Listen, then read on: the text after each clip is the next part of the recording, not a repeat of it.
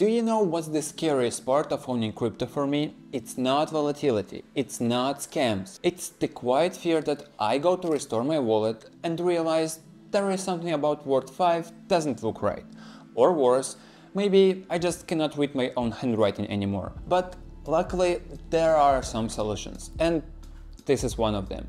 This is the Ledger Recovery Key, and it could quietly save you from the one mistake you didn't know you made. So in this video I'll walk you through everything. What is it, how it works, how to set it up, how to recover your crypto using it, and my thoughts on security of this thing that might just change your mind. Alright, but first let's do a real quick unboxing. The Ledger Recovery Key comes in such a small white box with a security seal on the back. So let's open it up. Inside there's a simple cardboard insert with the message, "This is what security feels like." Okay, let's see. And inside we have the device itself, or really just the card. So this is the Ledger Recovery Key, and yeah, it doesn't look like much, basically just a plastic card, but under the surface it has the same secure element chip that Ledger uses in all their wallets. So it's not just some NFC tag anyone can scan, it's proper hardware. The idea is pretty simple. When you set it up, this card pairs with your Ledger Flex or Ledger Stacks using NFC, and by the way, it only works with these two models, and after pairing, it loads an encrypted backup of your private key to the internal memory. Not your coins, not your whole wallet, just the recovery info, securely locked behind a separate PIN code.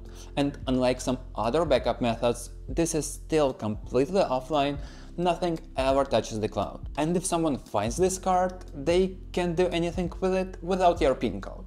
And if they try the wrong PIN code 3 times, it just wipes itself back to factory settings. So think about Ledger Key literally as a spare key to your wallet, something you hope you never need, but you'll be glad you have it if anything goes wrong. And by the way, from now on, every new Stacks and Flex comes with one recovery key in the box. So you don't need to buy one separately if you're planning to get a new hardware wallet, but if you want extras, you can pick them up for around 39 bucks each, or in a 3-pack for a bit cheaper price per unit. If this already sounds appealing, you can find them on the official website by scanning this QR code or use the link in the description below. That way you are making your crypto setup a little bit safer, and also that way you are supporting my efforts in making these videos, which is a win-win situation. Alright, before we discuss if you really need one of these and how secure they actually are, let me show you how it works and how to actually use it. Once you've got your Ledger Flex or Stacks,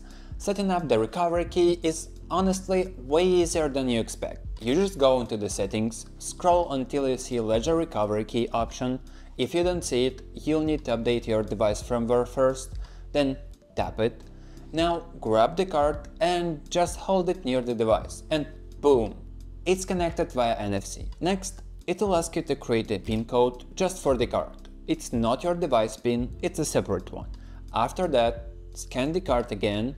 It will take a bit longer this time, but once it's done, your recovery key is linked to your wallet. Congratulations! Now you can hand it to your mom or friend, or just leave it on your desk, and no one can steal your crypto, even if they're literally holding your private keys. Now, let's imagine something bad actually happens. Maybe you lost your ledger, or maybe you just randomly died after you spilled the water on it. Whatever it is, you need to restore your wallet into a new one. Normally, you'll just sit there typing 24 words, letter by letter, using a touchscreen. And let's be real, that's stressful, and I'm always getting a heart attack when I enter it wrong. But with this recovery key, you power on your new Flex or Stacks, start the basic setup process, and then when it asks you how you want to restore your wallet, there is a new option, Ledger Recovery Key. You tap that, scan the card, type in your PIN, and boom, your wallet is restored. When I tested this, it took less than 30 seconds, and honestly, it felt like cheating. But the real question is it actually secure? I mean, it looks like a hotel key. Can we really trust it with our precious crypto? Under the hood though, it's solid. It uses the same secure element chip found in all Ledger wallets. That chip has been battle tested for years. And just a reminder, it's the same chip that banks and Passport use. Also, the card is IP68 rated, waterproof and dustproof, so if you accidentally drop it in a sink, it'll survive. And then there's the pin protection. If someone tries 3 wrong pins, the card wipes itself. So, unless an attacker has your card's pin, they are not getting anything. For transparency, about 80% of the firmware on this card is open source. The only part that isn't is the software running directly on the secure element chip. And that's pretty standard because chip makers usually require hardware wallet companies sign NDAs around that part. So yeah, it's a boring looking card, but it's probably more secure than most people's seed-free setups. But what about ledger recover and recovery key? This part is important because the names sound similar, but these are completely different tools. Ledger Recover is the cloud-based subscription service where your seed phrase gets split into encrypted fragments, stored with multiple third parties, and you verify your identity to piece it back together. The idea sounds convenient, but uploading backups online sparked a lot of controversy in the community, if you remember. The recovery key, on the other hand, is completely offline, no cloud, no ledger servers, no ID checks. It just sits in your drawer or safe until you need it. Personally, I'd rather set up multiple recovery keys and store them in different locations than trust my backup to the cloud. It feels more safe and private, and unlike Ledger Recover, you don't need to pay a monthly subscription fee here. So, should you get one of these?